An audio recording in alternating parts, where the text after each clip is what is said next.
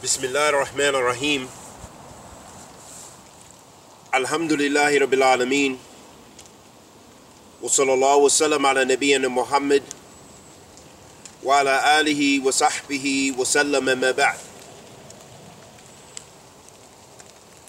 Ayyuha al-ahabba, rahimakumullah, may Allah have mercy upon us and you, ameen ya Rabbil Alameen. It's imperative that we perfect our prayer, because the prayer is the wasila, or it is the means, and it is the way in which we strengthen that relationship and have that relationship and communication with our Lord Allah subhanahu wa ta'ala. So being cautious and knowing the pillars of prayer and the wajibat of this prayer is very important, and the shurut, meaning the conditions for prayer as well. All of those things are very imperative for us to know them, understand them, and practice them, because they are all a part of our prayer. They all form our prayer, which is our communication with Allah subhanahu wa ta'ala. So we're going to read a hadith of the Prophet alayhi afdal salatu wasalam, which describes for us the 7 bones of sujood, the 7 places on the body which should be touching the ground or touching the place you're making sujood. All these 7 places should be in contact with the place you're performing your prostration. And this hadith is a hadith of Ibn Abbas radiyallahu ta'ala anhu. عن ابن عباس رضي الله تعالى عنهما قال قال رسول الله صلى الله عليه وسلم أمرت أن أسجد على 7 أعظم على جبهتي وأشار بيده إلى أنفه ويدين وركبتين وأطراف القدمين رواه Bukhari wa Muslim. In this hadith of Ibn Abbas radiyallahu ta'ala anhuma, the Messenger of Allah sallallahu alayhi wasallam said, I have been commanded to prostrate on 7 bones. On the forehead, and then he pointed to his nose. On the 2 hands, and the rukbatain, the knees, and the edge of the feet, meaning the way when you make sujood and your toes are pointing towards the Qibla. In this hadith of the Messenger of Allah sallallahu alayhi wasallam, it illustrates for us the way in which we should prostrate.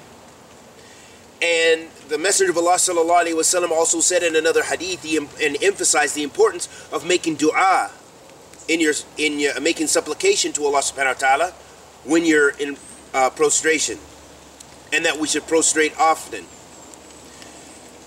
And this strengthens your tie with your Lord subhanahu wa ta'ala. However, back to this hadith, some of the fawaid that Sheikh Ali Bassam mentioned pertinent to this hadith is that it illustrates the obligation, and this is the madhab of Imam Ahmed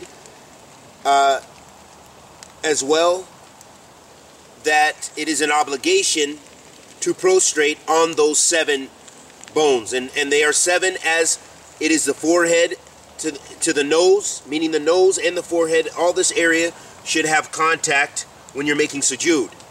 It's your 2 palms, so that makes 1, 2, 3, your knees 4, 5, and your feet 6, 7, and that makes the 7 places of sujood, of prostration. And according to the evidence here, it appears that it's an obligation, and this is the madhab of Imam Ahmed, although the fuqaha, they did have some differences about the obligation for all of those body parts, but this is not the time or the place to get into that those differences and to explore that in depth. Another benefit Sheikh Ali Bassam rahimahullah ta'ala mentioned is the importance that the anf, the nose, follows with the forehead, letting us know that the nose is considered a part of the face. So in when it comes to wudu, when it comes to making istinshaq, cleaning the nose, that this is a part of your face, and this is a part of one of the places of wudu, and it's one of the places of prostration as well. So that the believer, in establishing that communication with Allah subhanahu wa ta'ala, that they should prostrate upon those 7 bones, including the nose, and the nose with the forehead.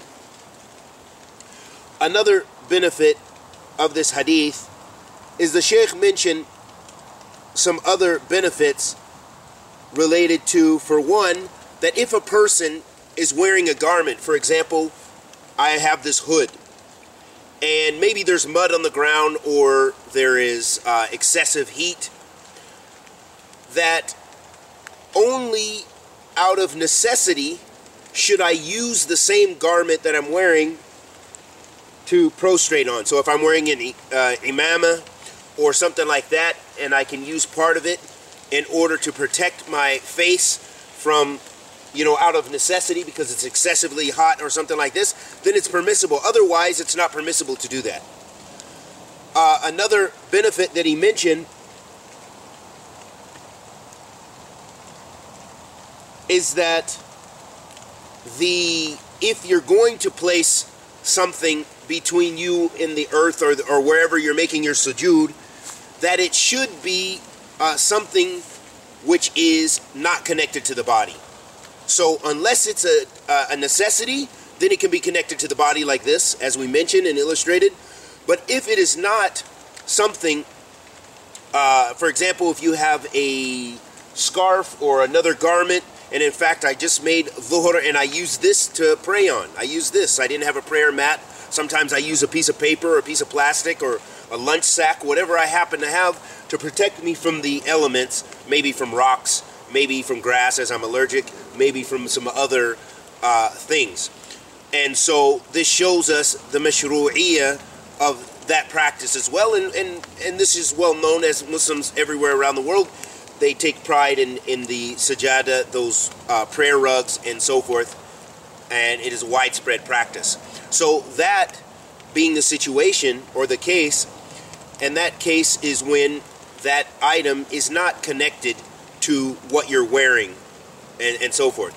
And also another benefit the Sheikh mentioned, also it is not permissible to use, like for example, your hand, to make prostration on your hand or what have you, because your hand is a separate bone that should be prostrating, because you would be missing this part, but you would have only got your hand, had your hands connecting to the ground or whatever you're prostrating upon.